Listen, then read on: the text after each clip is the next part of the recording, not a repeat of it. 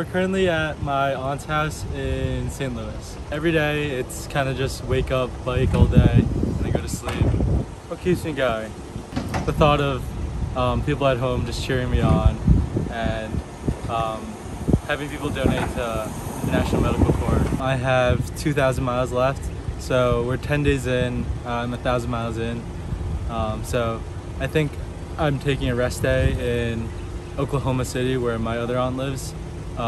So it'll be 21 days until I finish. So I'll finish probably around the 28th.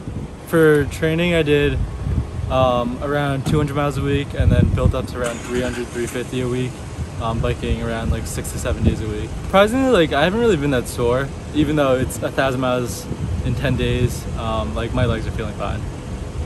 We're going to Kansas next, and then Kansas to Oklahoma, and then through Oklahoma City, then out west, because instead of going through Colorado, we need to charge our car, so we have to go through bigger cities, so like Phoenix, Arizona, Albuquerque, New Mexico, and then to LA.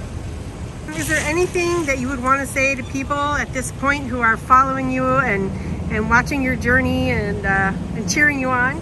Go donate to International Medical Corps. Hi, Mom.